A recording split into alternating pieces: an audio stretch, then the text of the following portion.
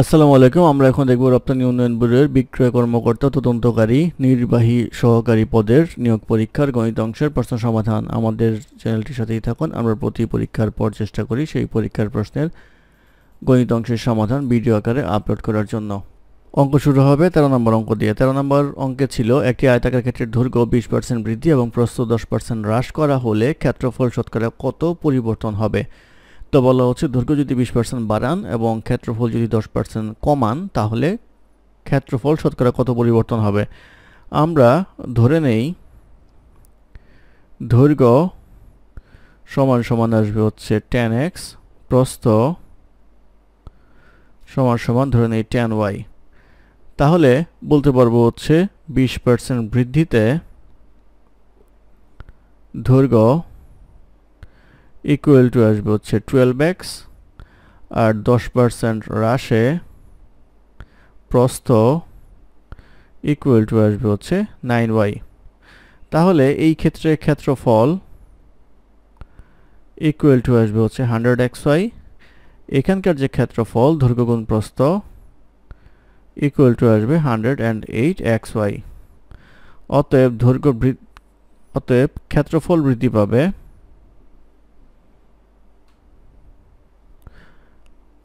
108xy minus 100xy equal to আসবে হচ্ছে 8xy। অতএব আমরা বলতে পারবো হচ্ছে ক্ষেত্রফল শতকরা বৃদ্ধি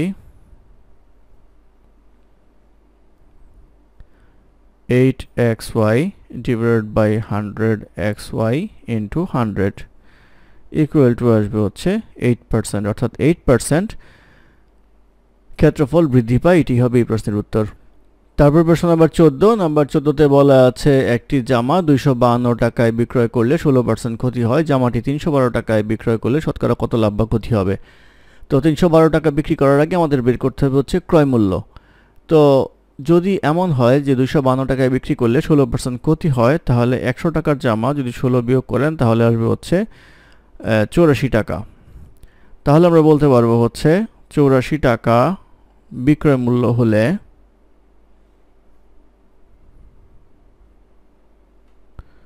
ক্রয় মূল্য ইকুয়াল টু আসবে হচ্ছে 100 টাকা। তাহলে এখন বিক্রয় মূল্য হচ্ছে 252 টাকা। তো 252 টাকা বিক্রয় মূল্য হলে ক্রয় মূল্য হবে হচ্ছে 100 divided by 84 into 252 equal to আসবে হচ্ছে 300 টাকা, অর্থাৎ ক্রয় মূল্য হচ্ছে 300 টাকা। তো ক্রয় মূল্য যদি 300 টাকা হয় তাহলে 312 টাকায় বিক্রয় করলে শতকরা কত লাভ বা ক্ষতি হবে। তাহলে আমরা যেটা পেলাম সেটা হচ্ছে ক্রয় মূল্য ইকুয়াল টু 300 টাকা, বিক্রয় মূল্য ইকুয়াল টু আসবে হচ্ছে 312 টাকা। তাহলে লাভের যে পরিমাণ এটা আসবে হচ্ছে 12 টাকা। অতএব শতকরা লাভ উপরে 12 নিচে আসবে হচ্ছে 300 ইন্টু 100 ইকুয়াল টু আসবে হচ্ছে 4%। শতকরা 4% লাভ হয়। এটি হবে প্রশ্নের উত্তর। তারপর প্রশ্ন নাম্বার 15। 15তে বলা আছে 5 যোগ 8 যোগ 11 যোগ 14 যোগ ডট ডট ডট ধারের কততম পদ 383, অর্থাৎ এইটা কততম পদ সেটা জানতে চাওয়া হয়েছে। ধরে নেই এটা হচ্ছে nতম পদ। nতম পদের সূত্র হচ্ছে a plus n minus 1 into D equal to হচ্ছে A383 আসবে। তো এখানে a হচ্ছে প্রথম পদ ইকুয়াল টু 5, সাধারণত d equal to 8 minus 5 equal to 3। n এর মান আমাদের এখান থেকে বের করতে হবে।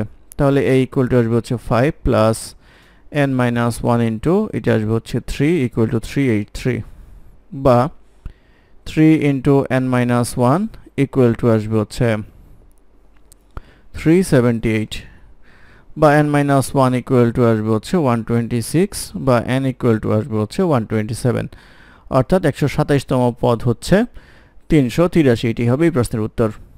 তারপর প্রশ্ন নাম্বার 16। নাম্বার 16তে বলা আছে করিম 240 টাকা দিয়ে একই রকম কয়েকটি কলম কিনে দেখলো যে যদি সে একটি কলম বেশি পেত তাহলে প্রতি কলমের মূল্য 18 টাকা কম পড়তো। সে কতগুলো কলম কিনেছিল? তো এখানে 18 টাকার জায়গায় 1 টাকা হবে। তো আমরা ধরে নেই কলমের সংখ্যা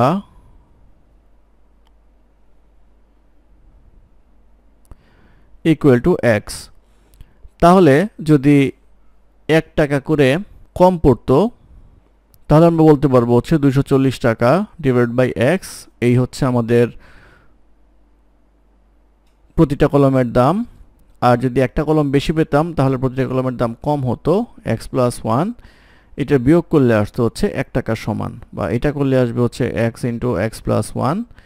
এটা আসবে 240 x plus 240 minus 240 x equal to 1, বা x square plus x equal to আসবে 240, বা x square plus x minus 240 equal to 0, বা x square plus 16x minus 15x minus 240 equal to 0, বা x plus 16 minus 15x plus 16 equal to 0, বা x plus 16 x minus 15 equal to 0, x plus 16 equal to 0, x equal to minus 16 এটা গ্রহণযোগ্য নয়, x minus 15 equal to 0, x equal to আসবে হচ্ছে 15, অর্থাৎ 15টি কলম কিনা হয়েছিল। এই 15 হবে এই প্রশ্নের উত্তর। তারপর প্রশ্ন নাম্বার 17। নাম্বার 17তে বলা আছে 2x minus 1 by 2x equal to 5 হলে x square plus 1 by 16 x square equal to কত? তো এখানে যদি আমরা 2 কমন নেই তাহলে আসবে হচ্ছে x minus 1 by 4x equal to 5, বা x minus 1 by 4x equal to আসবে হচ্ছে 5 বাই 2।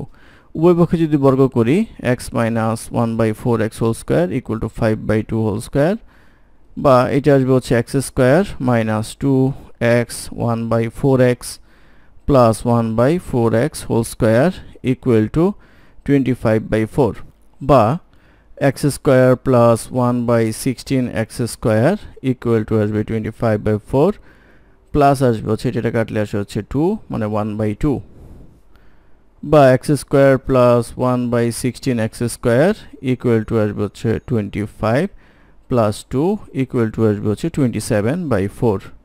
এই 27 বাই 4 হবে হচ্ছে নির্ণেয় মান। এটি এই প্রশ্নের উত্তর। ধন্যবাদ আমাদের সাথে থাকার জন্য। আমাদের চ্যানেলটি ভালো লাগলে অবশ্যই সাবস্ক্রাইব করবেন, লাইক কমেন্ট এবং শেয়ার করবেন। অঙ্কে কোনো সমস্যা থাকলে আমাদের কমেন্টে জানাবেন, আমরা চেষ্টা করব কমেন্টে রিপ্লাই দেওয়ার জন্য। ধন্যবাদ।